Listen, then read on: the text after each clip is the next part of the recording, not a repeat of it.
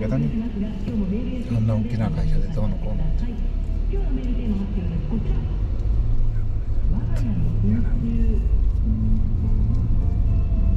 総合会のその集会があるじゃん、その時にそういうのを喋るんだろみんな。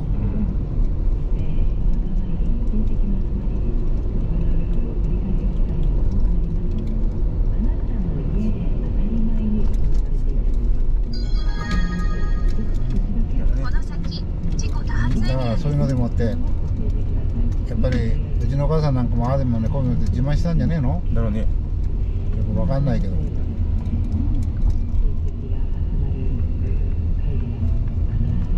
自慢したと思うよ。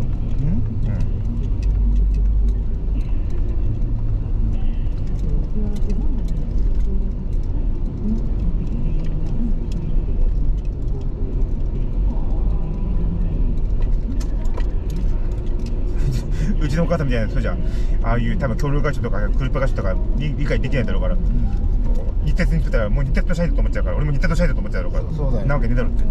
今だったらね、この先一般道一時停止待ち伏せエリアに注意してください。それこそ自慢しまくっちゃうよ今だったら。ああいう会社からああいう封筒とかああいうの来れば日鉄のあれだもの。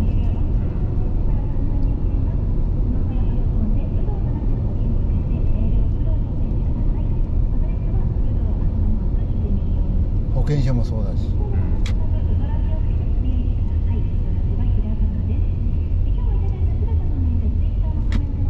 まあグループ会社になったってことは言うなんかもいいんだけど、いいことだけど、この先事故多発エリアです。いろんな意味で、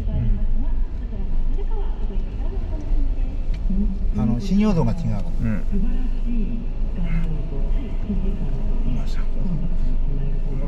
まあ車高さ、まあ鉄はね車高作業だろうからもうね、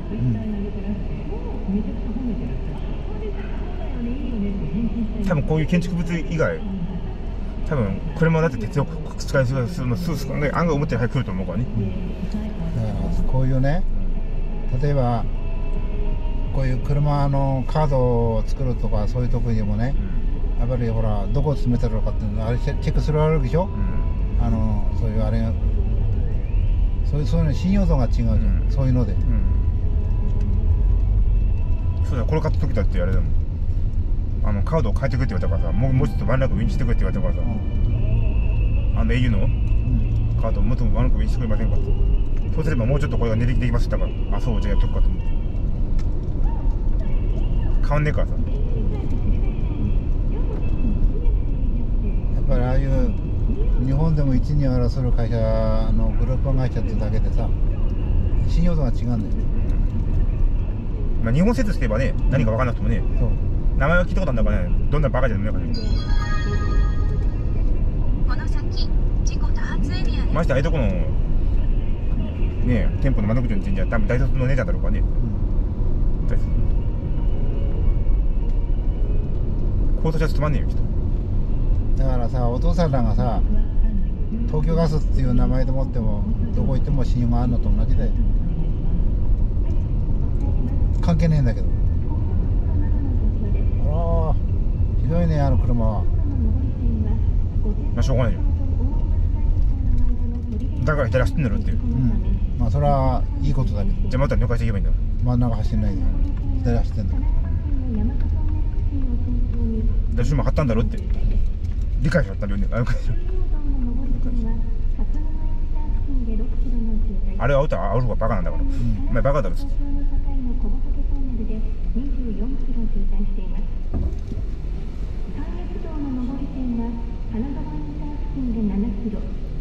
目に見えないところでね自分が得すんだよね、中小企業に勤めてる、そういう意味で、グループ会社だと、大きなところ、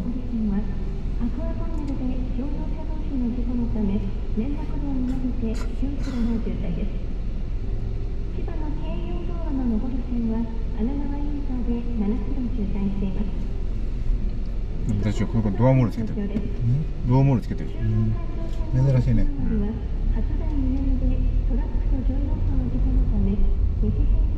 まあ、お父さんもつけさせたけど、あれあるとね隣の車にねドア開けた時によぶつかった時に傷つけないんだよ。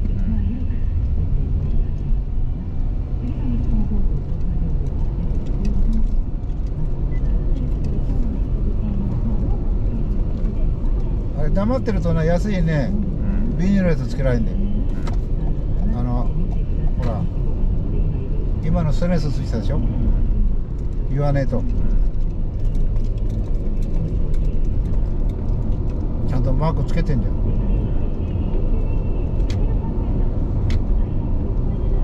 それにしてはこんなとこ塩気なんかつけちゃってあれだね。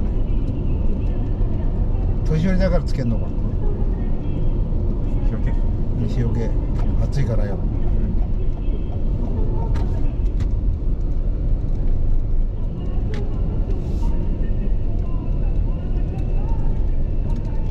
あんなのよく若いあんちゃんとかがつけんじゃん。姉ちゃんとかなんかつけたら全然見なかった。塩気つけたらそれは見えるよかったよ。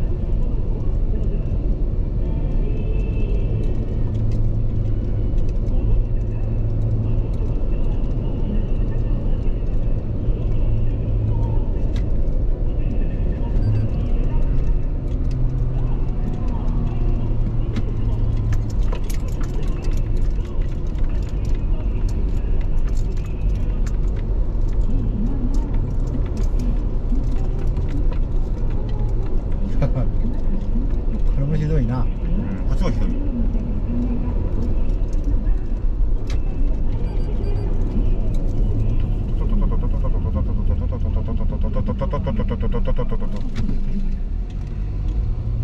ょうがねえあの車じゃん。午後4時になりました。あんなに文句言ってもしょうがねえからね。あれ文句言う方がおかしいんだよ。入るんだもん。入んだもんね。ウインカーつけてんだろって。受ければいいだろって。右側、それは知らねえもんね。右側に邪魔くそ押さえがいるかどうか、それは俺のしたことじゃねえよって。それは知らねえよって。あの車も勝手に入ってたの左側に、右から、自分の前が遅いからっつって、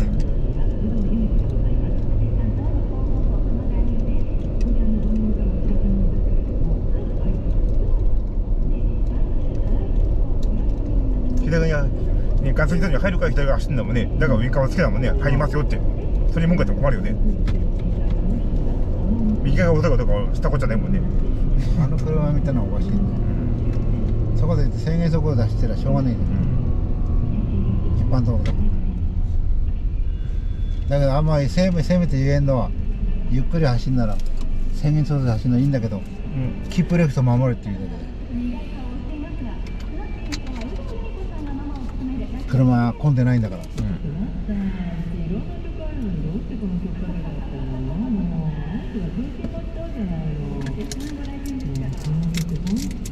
こはあれかコンビニだったんだねこれね、もともとは、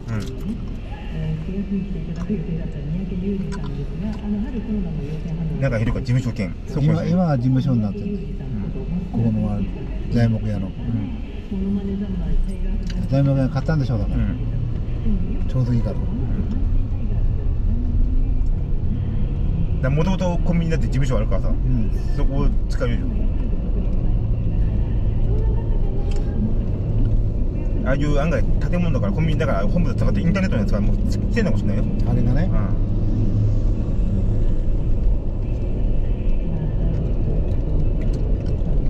ああいう光ケーブルとかさ、そういうのが Wi-Fi が来てんのかもしれないよ。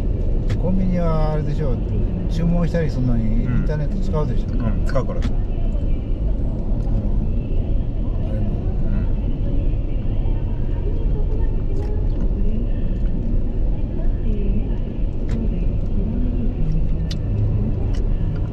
再契約すればすぐ使える状態になるんでしょうね。機械がついてるからね、まあ機械は外したかもしれないけどさ、回線は来てるからさ、機械さえ買ってくればできるっていう状態。このハイエースもずいぶん頑張って乗ってるな、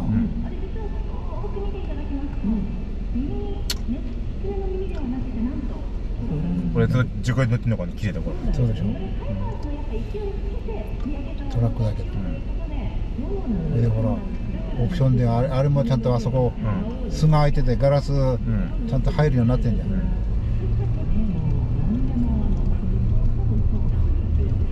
ゆっくり走ってる時関係ないけどよ、スピード出した時はあそこのとこ跳ね上げを防ぐようあそこ風来てる。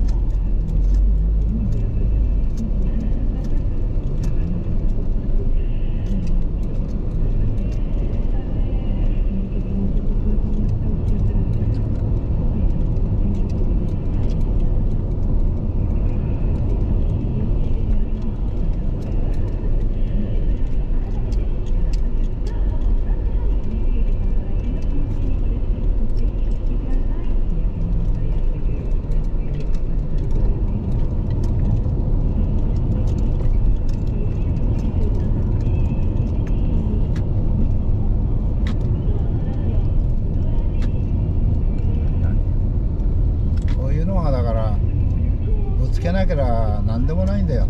何年乗ってもトラックだから頑丈に作ってあんだよ。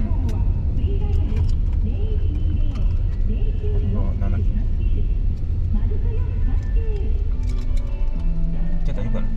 お宮からだから。出口の中ちょこっと何でもんだろ。高速？大宮からだから。ETC カードが挿入されました。70分。7キロ70分って相当かかってるよ。45分。70分は違うのか。70分は違うでしょ。自己渋滞。これは10分増えた。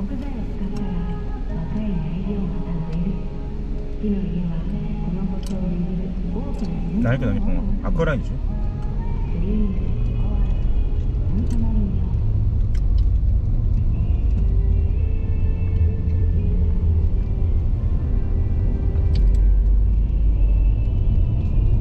車屋になってたし、車屋さんが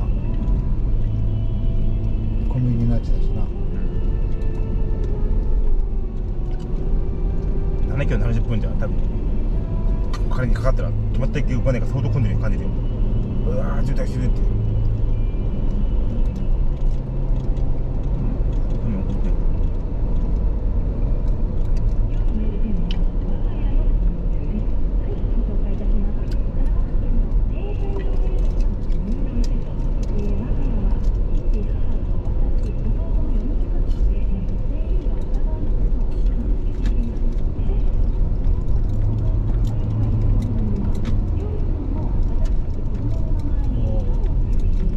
乗っててもまだこっち行くんだね。